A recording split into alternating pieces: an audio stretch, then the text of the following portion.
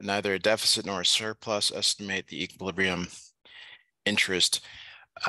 First glance, this appears to be that standard sort of set them equal to each other. The national savings, we saw this last time, is private plus the public. And the same thing for, I guess, this I as well. It's the or they're calling it that I, private plus the public here. Does not deficit or surplus.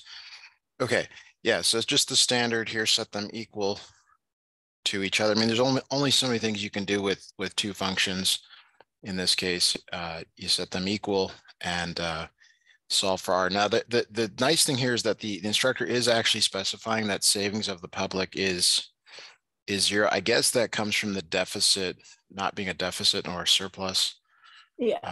Not in that regard. So solving for R here, I'm going to add 200 to both sides, add 100R to both sides. You got 3,500 equals 350R. R equals 10%. All right, so then it says to actually, so that's calculate the equilibrium interest rate. That's done. Calculate private savings. So savings private is, I guess you could use either one, since we set them equal. What were you gonna say? I'm sorry. Yeah, would you just plug in like negative 200 plus 250 times 10? Yeah, but the question I have is like, well, which one would you choose and why? And maybe it doesn't matter. I mean, I lean more towards, I guess, the I, but it doesn't really matter in this case, since they are equal. But I guess they're saying that the private here is this one, so maybe that is the better one here. Minus 200 plus 250 times 10, and that's 2,300 there. All right, so that's private savings. The national savings is equal to that, so I guess you would denote that they're the same. And then it says investment in the total welfare of this market. So is there more to this question? Let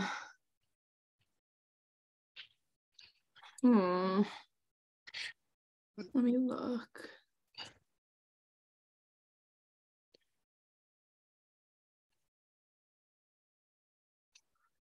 Well, So there appears to be a welfare equation. And what could it be? So it's something times savings private. And let's see here. Yeah, I just don't know where some of these numbers come from. I could see where that one comes from. Anything in your notes there about welfare? Could it be the, wait, no, I lost the like area between intersections? Yes, because yeah, that makes sense here, because it's the formula is the area of a triangle. Base times height. So what goes on, got to get the right labeling for the axes here. How are they doing that? Okay, so the equation, that's 3,300 minus 100R. It hits. I don't want to do this. This equals 0 when R equals 33. And I guess rates along here, does that seem right from what you see in class? Yeah. Well, why do they have it on the other axis though? I don't get that. Okay. Oh, they must. I wonder if they resolve it. Sorry, the way they've graphed it is the 33 is up here, but if R is the independent variable, which I don't know why it would be, but they're where does the 0.8 come from? Wouldn't The other one divided by that. Okay. There, so okay. is that's finding the height, because when you take for the private savings equation, the intercept would be when So that equation is equal to 0. Yeah, but that's typically the x-intercept down here. Like the way these equations are written, if you think of r as x, the horizontal one here is when you're setting the function equal to 0. It's almost like they've switched the variables and then solved for it. I don't really like the graph here. I mean, I know that's why I was wondering why. But what they're doing in each of these is they're setting them each equal to 0, solving for r in both cases. And so in the first one, it's 3,300 minus 100r equals 0, r equals 33. In the second one, solving for 0, r equals, it ends up being 200 over 250 or 0.8.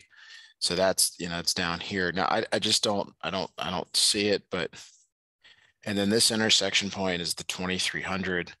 So it's not the rate, it's on this axis. It's let's see, they graph it with S going up.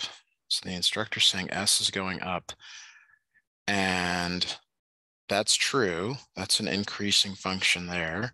Mm-hmm. The other one's going down. Okay, I mean that's true. But if you put 0 in for R, you get something different. Yeah. Huh. I might ask about this one. Maybe ask about the variables, and we can calculate the area. Obviously now it's not a big deal, but okay, that's interesting. Let's see here. Let me just do something real quick here. Let's just say we switch R equals 3,300 minus 100i, and then yeah, we solve for that. So 3,300.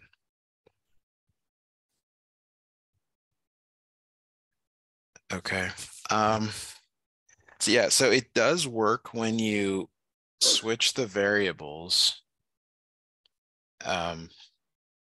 You do get the right intercept.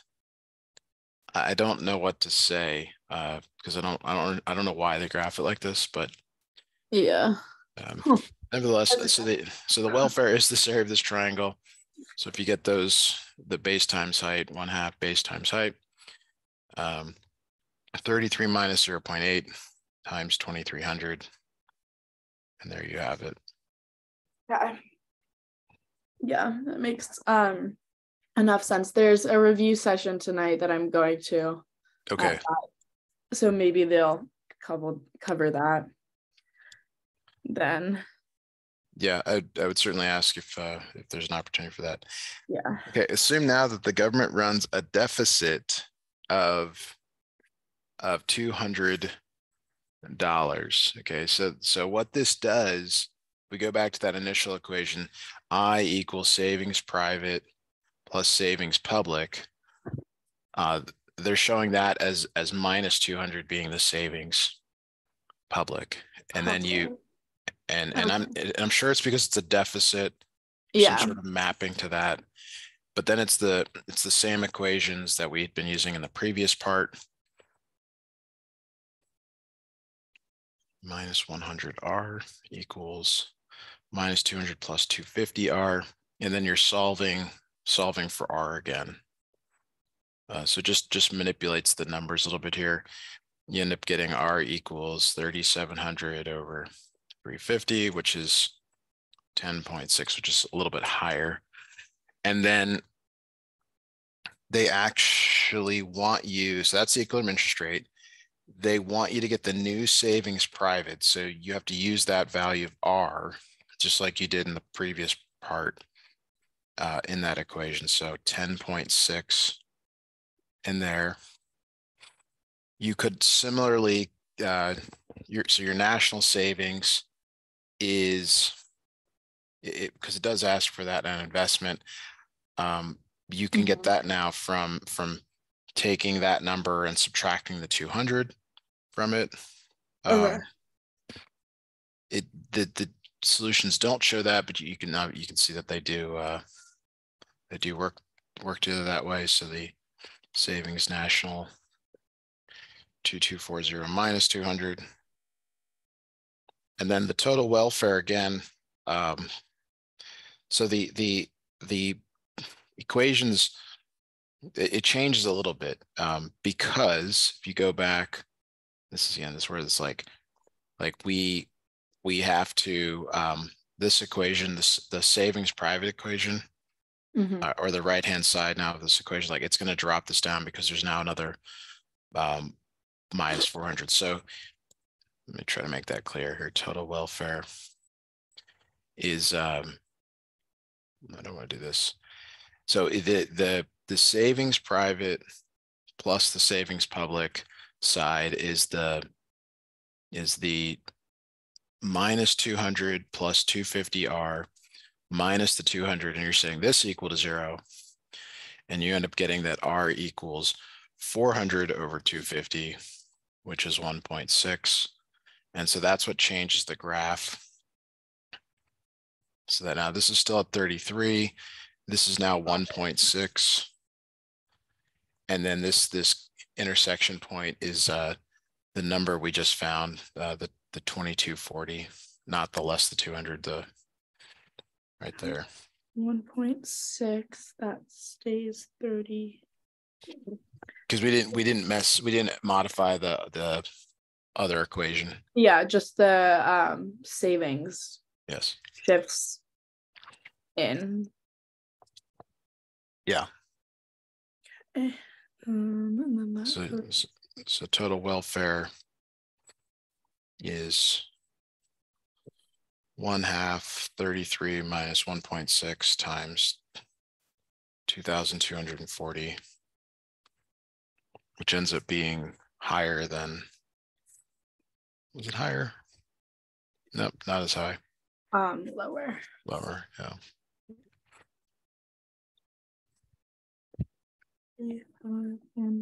So they show this graphic. I think probably the graph, I mean, these graphs in economics are, I think so the original ones, we had the original ones were here and here. Yeah.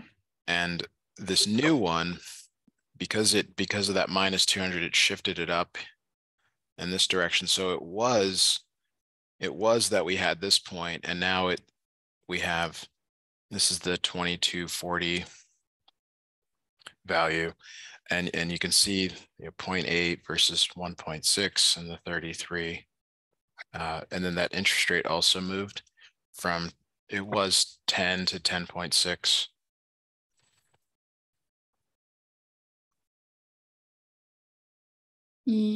Yes.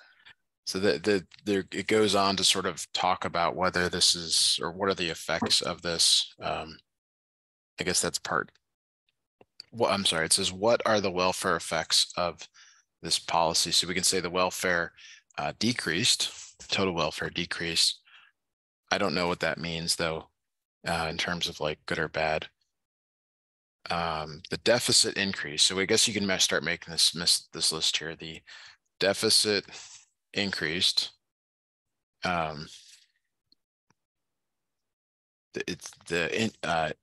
Increase, the interest rate went up. Investment went down.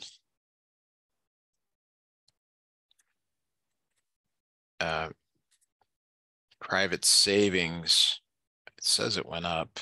Did it really go up? It was 2,300. I don't think it went up. I thought it stayed. So you can make, I guess you can make all these lists, of what happens.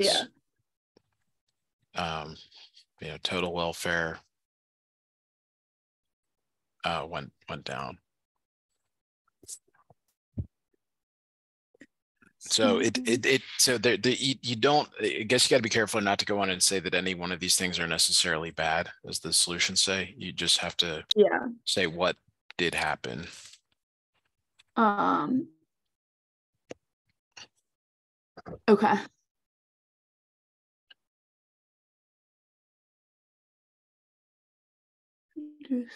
right, so let's look at part C.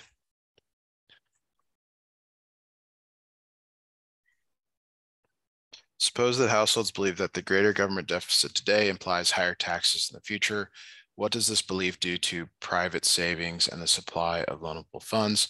Does it increase or decrease the effects you discussed in part B? Okay, wait. Suppose that households believe that. What does this belief do to private savings and the supply of loanable funds?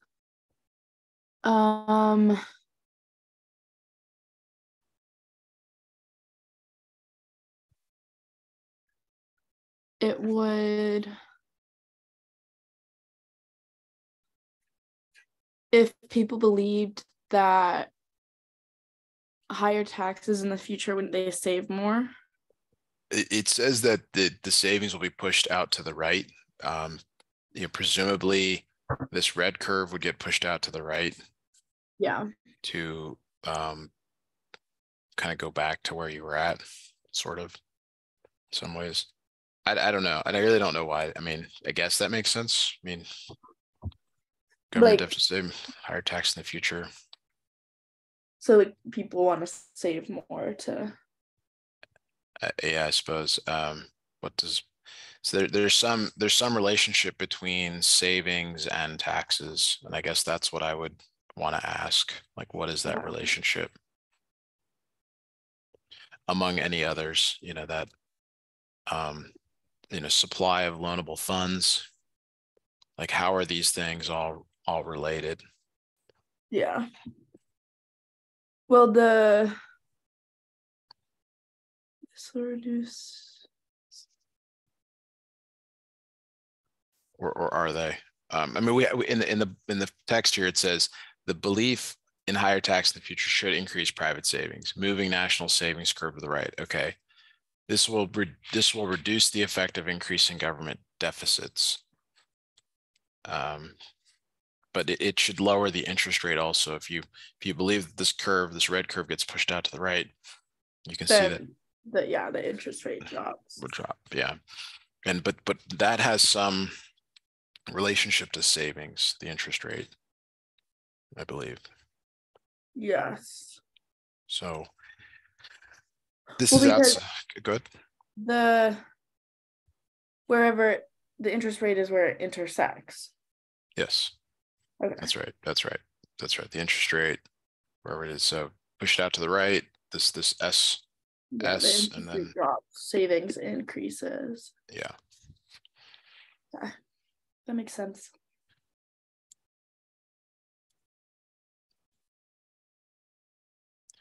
Okay, question 7. Question 7 now. All right. All right. In the county of Orangeville, the demand for loanable funds and the supply for loanable funds is described as follow. So the typical, demand's going down, supply is going to the right. Again, I wonder about the graphs of these. I guess you don't have to do these, but I thought is rate not on the x-axis? Interest rate, I believe, is on the y-axis. Okay, so that's really sort of bothersome here. I don't understand, because I read these things like y equals x, but anyway, you're just finding you're finding the intersection of the two of them,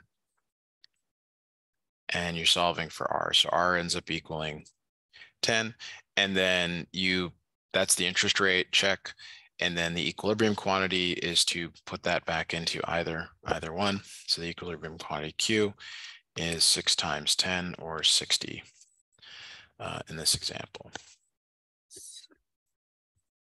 Okay. Now this part B, so we actually should have done this one first. I think it's more straightforward. The total welfare is that triangle again. Yes. So based on what we've been seeing here, you've got supply, you got demand, and so the triangle here is based on those equations. So we got the 6R, the 80 minus 2R. So you can see so this one's 0, and this On the interest rate equations it's based, or on the, oh, never mind. it's setting them each equal to 0 to get those Yeah. values. And then you need this number, which is 60, it looks like. Yes. So you're finding the area of this triangle. I guess I would just straight up ask them to do like part B in a review session, and then maybe ask why. I don't know, just why they're here, or if you don't care, then just go with it. But yeah, but I think it, because it's like what there's like another graph where interest rate is on the y-axis and like quantity, or I guess no, it's like price and I don't know. Don't let me confuse you. You're the one taking the test. I mean, this is just a Matthew issue. Yeah. So total welfare is your base, which is 40 minus 0 times your height, which is 60, all over 2, which is 1200, like that. Equals 1200. Yes, that makes sense. How does 110? Oh, got it. Okay. That's not bad. All right, part C here. It says using this interest rate, so assuming that means the R equals 10, we just found in the previous problem, calculate the public savings, private savings, investment, and consumption of Orangeville given. So again, we've seen this a few times. I is savings public plus savings private, or you can switch the order if you want. So the I here is 500 minus 15R. The savings private is the 100 plus 20R. Sorry, let me switch the order of these. Savings private, savings public. And we can calculate the equation for savings public. Or could we just put in, oh yeah, we'll just put in, yes. Yeah. You take an I and subtracting S. So subtract 100, subtract 100, subtract 20R, subtract 20R. Or couldn't we figure out all these aspects just by plugging in Yes. R? Yes. Like for 10. Yes. And for R. Yes, absolutely. So there's 2 ways to do it. 400 minus 35R equals savings public. And then you plug in the 10. Or like you said, you can come down here and get 500 minus 15 times 10 was 100 plus 20 times 10. And so that's 350 equals 300 plus savings public. So somehow you got to get that savings public is 50. Yes. So. All right, and then we. Private is 300, and then S hub is 50. Got it. All right, now we had this equation in a previous problem. The savings public is T minus G. And the G in this problem is 0. They're telling you that G in this problem is 0 right up here. Yes. Okay. So the savings public 50 equals t minus 0. So therefore t must be 50. Got it. Savings private. This is an overarching equation. Y minus t minus c. Don't know where that comes from, but you probably do. We have y. Y was given as 500. We now have t. Okay, so we have So we're savings. calculating. And I believe we have the savings private from an earlier part of this problem. Like Yeah, if you put savings private is 300. 300, yeah. So we have 3 of the 4. 300 equals 500 minus 50 minus c. C ends up being 150. Cool. A lot of equations here to remember. I'm not sure how to do that, but they're not very complicated. You know, they're not like monstrous things either. This is why it's great. It's open note because Yeah. look back and try to figure out things. Okay, I think that is both of those practice problems. Yes. Let me take a look. I think there might be a few more like sheets like these for I think one other topic perhaps that I can then send to you. Let me just try to find that though. Exam 2 information.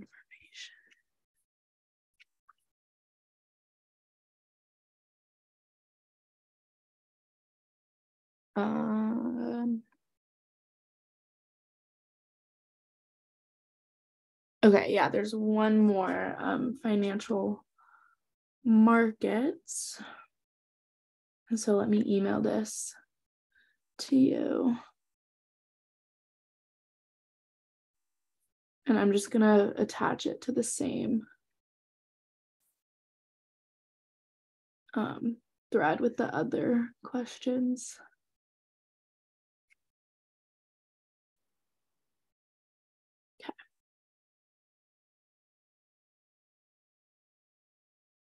Okay, I just emailed that.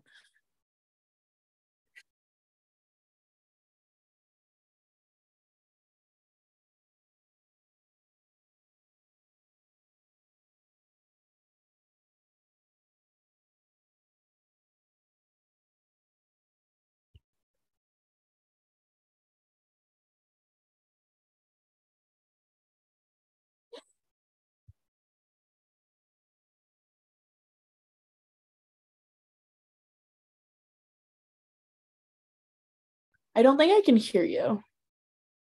All right, sorry about that. I just muted myself briefly. No worries. You're thinking about getting a car, and 2 offers are presented to you. One option is to buy the car for 40,000. Suppose you're planning to use the car for 3 years and selling it at expected price of 20,000. The other alternative is to lease the car for 8,000, paid at the end every year. The relevant discount rate is 5%. Which option is more convenient? Okay, let's talk about the leasing one first, because I think that's the easier sort of mapping on this, believe it or not. So there's the formula is based on the years that you have it. So you take the amount. It's basically a summation of the amount, which is typically negative because you're buying something, over 1 plus the interest rate. I don't know if you have a formula like this, to the power of I, where I is the number of years here. So it depends on how long you're in it. So in your problem here, for the first year, and sometimes it's better to like look at it in buckets. For the first year, it's 1 plus 0.05 for that to the power of 1. Then you're adding 0.5 is coming from the discount rate. That's right. That's right. And then and these are like cash flows. I don't know if you've seen that yet. Maybe why would you do? This is not that class. 1 plus 0.05 squared. So that's for the second year. Yeah. Basically, the idea here is that your money is, you have to discount your money more the more out in the future you're going, because of various things. 1 plus And so 0.0. because it's for 3 years, you Yes. do it. Yes. Yes. Okay. So that's the leasing option. That's kind of the more standard one. Like these amounts could change, but they're making it really simpler. They're saying like you're going to pay $8,000 each year, so it's negative. Let's just say that they gave you like an incentive or something. They're like, we're going to give you, $500. Like you would add that or something here. Okay. But in this case, it's all negative. So you have to use your calculator, and you get a certain option for that. You get $21,785. Right. So the idea is that this is like what it's really costing you today to do Yeah. this, because you're actually paying $24,000, but what is it really worth in today's dollars? Okay, buying it. Okay. So buying it, you are paying $40,000 today. Like you have to have $40,000 today. Okay, so you're gone. Money's gone. Okay, Okay. but then they're saying you're going to sell it in 3 years for $20,000, but in today's dollars, it's not worth as much because you have to discount the value of your money for being Got that it. far out in the future. So yeah, you're paying. And because it's just like a one-time payment, it would be over the like three That's right. for all 3 Yeah, years. yeah. So like I mean, I enjoy finance a little bit more than econ, but the other questions are like, well, how much would you have to get for your vehicle to make it the same as the leasing? But in this problem, they just want you to get the two values and basically decide, well, which one is the better option? Is it better to lease, or is it better to buy? Okay. So leasing is the better option because you're out less money in terms of net present value. Got it. So like kind of you're like adjusting the value of like Yes. buying and leasing. Yeah, And you're normalizing the two scenarios into today's dollars. So they're saying that this one is, they're saying that this one is preferred here. okay. Yeah, that makes sense. And it's based on this discount rate. Like changing that rate is, as we'll see in part B, changes everything. Yeah. Okay, if the discount rate is now 2%, so we're gonna look at 2% now. It changes. So in this case, when you lease, it's still the minus 8,000, but it's now 1 plus 0.02 to the power of 1 minus 8,000, 1 plus 0.02 to the power of 2, plus minus 8,000, 1 plus 0.02 to the power of 3. So this ends up being minus 21, 153.55. And buying it minus 40,000 plus 20,000 over the same calculation here. Cool. So in terms of like your decision really is based, like what this is telling you is that if interest rates go, like in this case, the interest rate went down, but let's say it went from 2 to 5, it changes whether you should put the money out now or later in these problems. It really like, and that's how you just actually, a lot of people decide on whether they're going to take out a loan or not, is what they think inflation will do. If they think inflation will go up, that means you don't have to pay back as much money in real dollars as you once did. Yeah. Okay. That makes sense. All right. I guess there's part C.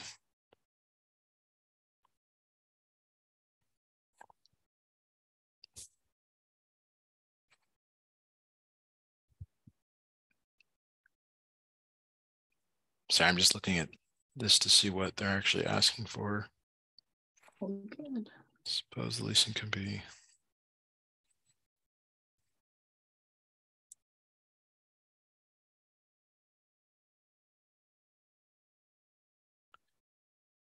All right, suppose the leasing company tells you at the end of the third year they will randomly choose a client to become owner of his car. what has to be the probability of winning to let you indifferent between buying and leasing? Okay. This is a weird problem. Why is that? The value of the car is representative value.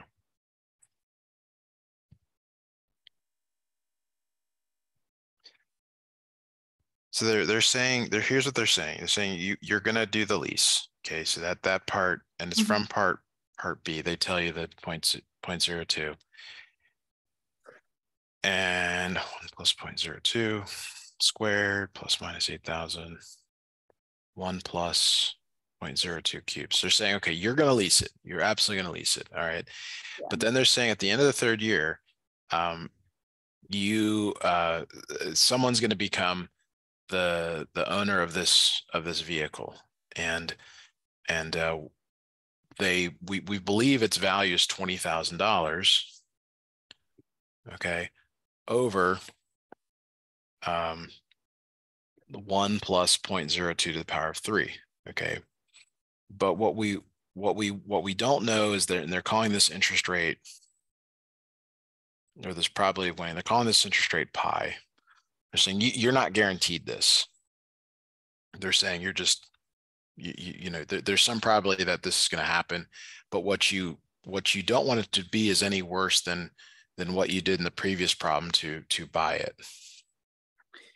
Got it. So that's why you're like adding, the rest is basic, it's like subtraction.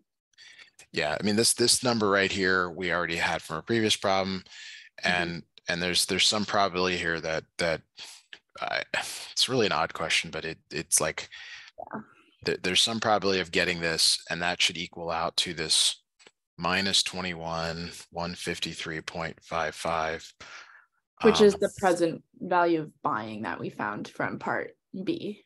Yes. Yes, I might have these. I have these backwards here. Sorry. That number goes up there. This number goes down here. Yes. And that's the whole indifferent part there. All right, so let's keep going here. Exercise 2A. Sure you're not in a finance class? This is. Nope, this is Econ 0200. All right. Suppose you've just graduated from college and are working in a consulting firm. You're making a wage of $80,000 per year, paid at the end of each year. You've decided to deposit $50,000 of the wages each year immediately upon earning them at the end of each year in a bank account that compounds quarterly or 4 times per year with an annual interest rate of 6%. Calculate the amount of money rounded to the nearest penny, which you'll have in your account after 4 years working at this job. So just to be clear here, you work an entire year. So I don't know if you like start your like you work 1 full year, and so let me do this way: beginning, end. At the end of the year, you get $80,000. Yes. And so you then invest $50,000 at the beginning of what we'll call, I guess, year 2, and then how much after 4 years of working. So you work for 4 years, but like the way I'm reading this is you only get 50. You're only investing $50,000 3 times. Like you get the 80,000 at the end of year 1, 50, then you repeat. I don't know. Don't invest. You have nothing to invest at the beginning of year 1. Yeah. And this isn't real life, but this is the scenario. So they're now saying that $50,000 is what you have to invest, and that amount is being compounded quarterly at 6%, and then you're adding to it $50,000, and that is also being added quarterly, and so on. So there's actually a number of ways to do this. This is again, it's a financial tool or calculation here. Yeah. Trying to think of So the standard one is the future value of something is the present value 1 plus r over n to the n times t. This is kind of the basic formula for you. So for just that year 2 money, it's the $50,000 times the 1 plus 0.06 divided by 4 to the 4 times 1 power. Okay, so that gives you the amount of money you'll have at the end of year 2 in your savings. And wait, where did the 0.06 come from? Oh, interest rate of 6%. Yeah, they have to give you that. Okay.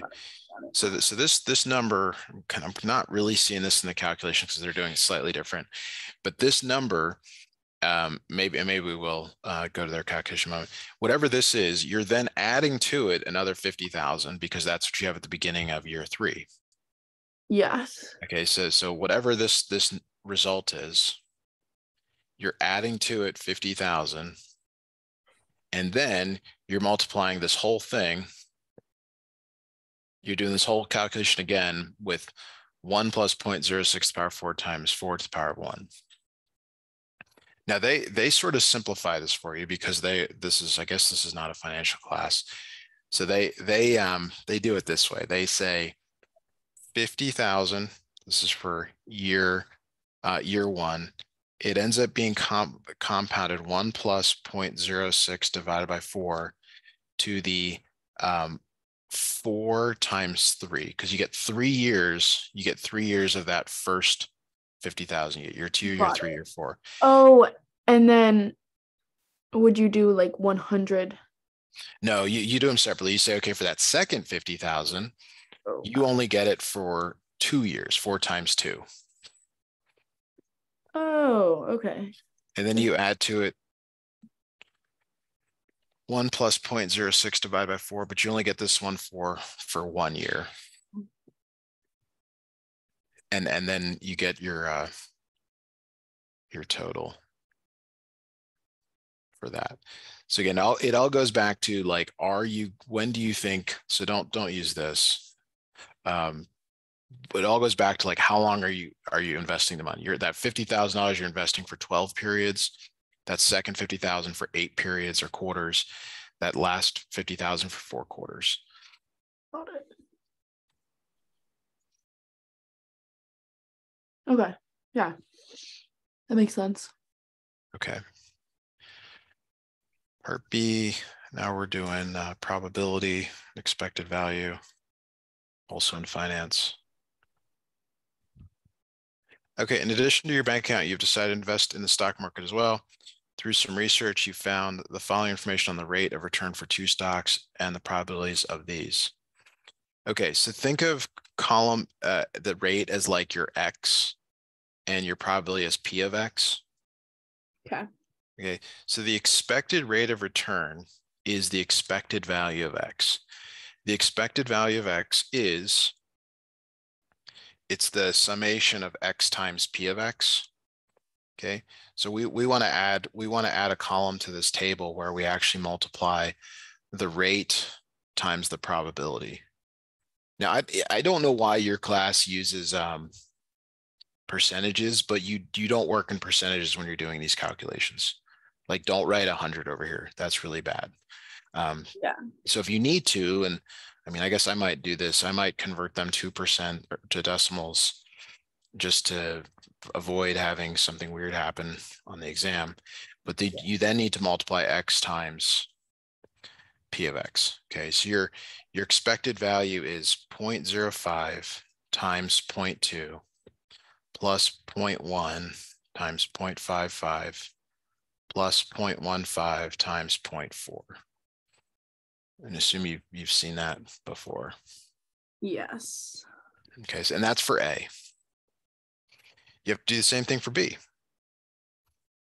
Now, B has negative interest rates. That's fine. I mean, that does happen. It's happened a lot more recently.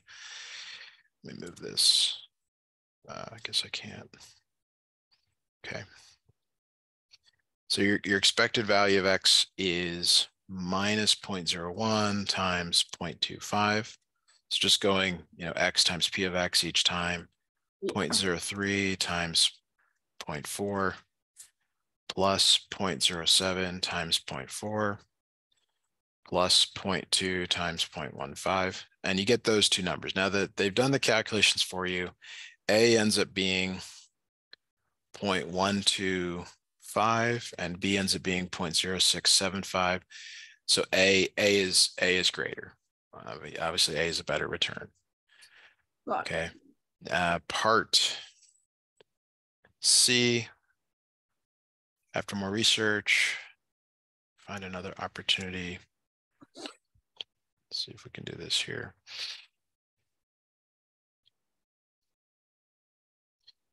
After you find another stock opportunity, this stock pays a $55 dividend at the end of each year. The prevailing interest rate is 8%. You will sell the stock for $600 after 4 years. What is the value of the stock to today? Today rounded to nearest penny. So whenever you see today, you want to think present value. That was that kind of discount rate stuff that we were talking about here. And so you're gonna what are you gonna do? You're gonna get $600, but it also gives you a dividend. Okay, so the idea is like we're trying to figure out like what is this thing actually worth today? Yeah. So you're so is it similar to the like yes. question one thing? Yes. So for this is for year 1 plus 0.08 for year 2, 1 plus 0.08 for year 3. Okay. 1 plus 0.08 for year 4. Then you're going to sell the stock. So you get the dividend and you get the sale of the stock. So that's $600 over 1 plus 0.08 to the power of 4. And that gives you this present value of about $623.18. Plus 600 over. Okay. All right, so we do have to stop here, for at least for now. We can obviously pick up here